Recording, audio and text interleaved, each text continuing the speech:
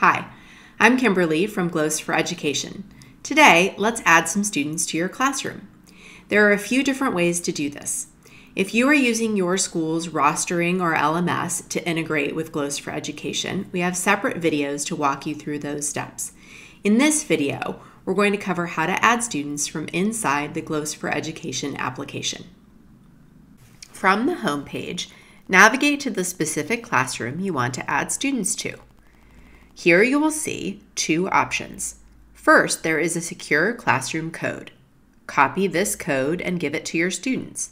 Have them visit glose.education/code on any browser. There they will see a place to enter that registration code.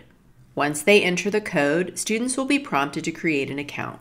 Once their account is created, they will automatically be joined to your classroom. Your other option is to add students manually. Click the yellow Add Students button, and any students already enrolled at your school can be added by typing their name into this field. Select the student, and they are automatically added to your classroom. Thanks for watching. If you need more help, please email us at hi@glose.education.